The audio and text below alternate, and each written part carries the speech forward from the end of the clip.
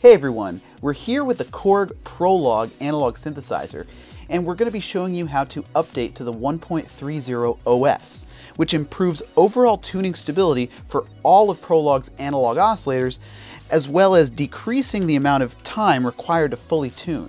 And you can download this update for free at korg.com/prologue.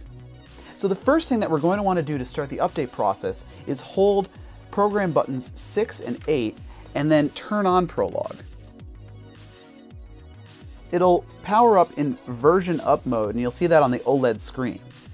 The next thing that we're going to want to do is take a USB cable and plug that into the USB port on the back of Prologue.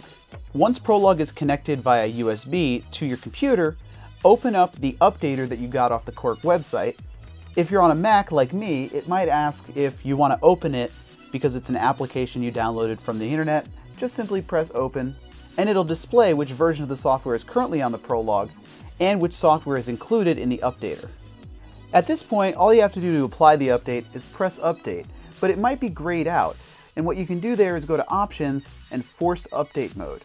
Once the update is complete from your computer, power off your Prologue and then hold exit, shift, and 6 and turn Prologue on, and then it'll go through the voice update, and then hold exit, shift, and 5 and turn your Prologue on again, and nothing will appear on screen because it's updating the panel. When the update is complete, it'll be indicated on the OLED screen. Then you can turn off Prologue and turn it back on again, and you'll be updated to the 1.30 OS.